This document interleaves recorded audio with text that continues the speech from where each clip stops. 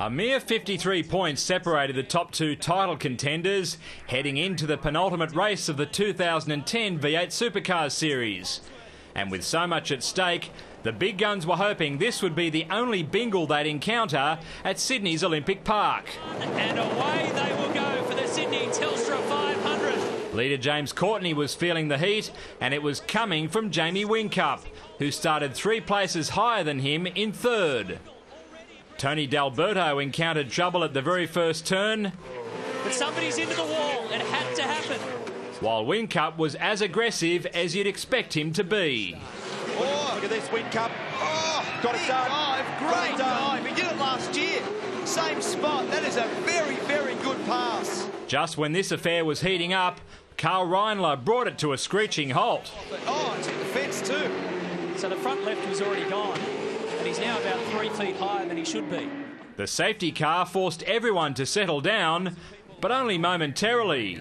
And even teammates got tangled up in pit lane. As he eyed off his hat-trick of Drivers' Championships, Whincup's spectre loomed large, and he clearly wasn't going to settle for second in this year's series. But Holdsworth has the right line for the next turn, So he had the right idea. Because Lee covered going into 8, it made him slow. Look at this, he's up the inside again. This time he'll make it stick. Well, Jamie Whincup hits the lead of the motor race. Courtney, meanwhile, was caught up in traffic a little further back.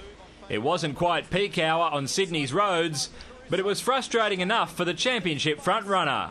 Oh, Courtney gets 2 spots out of it, but he actually climbs up over the Caruso car. At least he wasn't in as much bother as Tim Slade. Tim Slade pulls off to the left-hand side and slides it into turn 1 the wrong way. Or Warren Luff, who lost his door and triggered another appearance from the safety car. Door missing off the Tony D'Alberto car, tangling up with Warren Luff there. That was messy. Whincup took the chance to refuel, and Courtney took advantage to head the field for the first time as Michael Caruso's mistiming opened things up for him.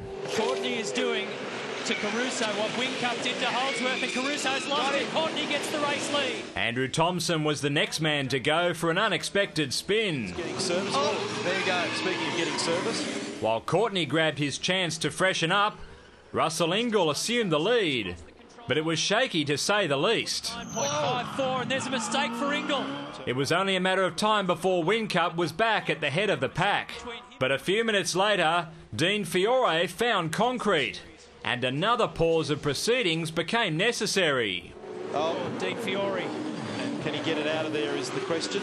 The race was about to undergo an intriguing change in complexion as the weather took a turn for the worst.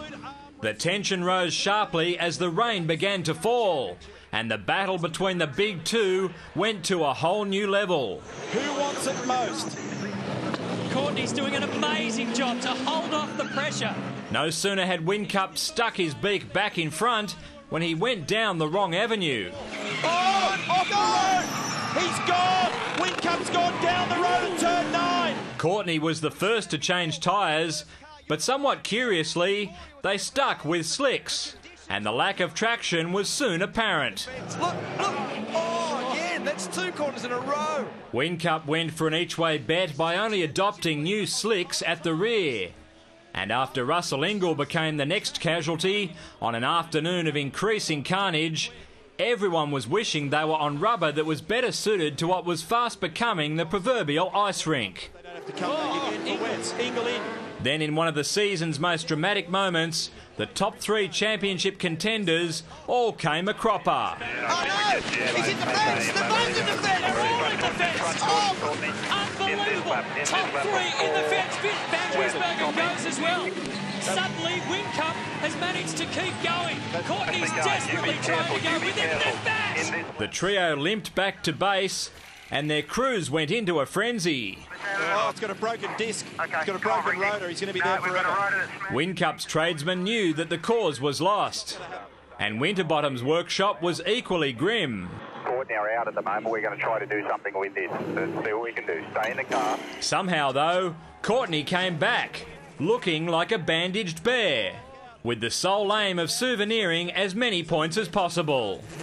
He's just got to be able to get around. And Adrian Burgess just said, be careful, James, be careful. The race was still to be won, and Jonathon Webb did his best impersonation of speed skater Stephen Bradbury, with the Dick Johnson Racing rookie becoming motorsport's accidental hero.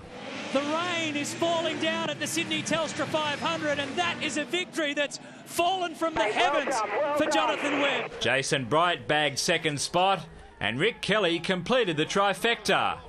But the biggest story to emerge from the wreck of race 25 is that Whincup was classified as failing to finish, allowing Courtney to stretch his series advantage to 113 points. The Sydney sider now only needs to finish 22nd in tomorrow's season finale to claim his first title. David Rollins, Big Pond Sport.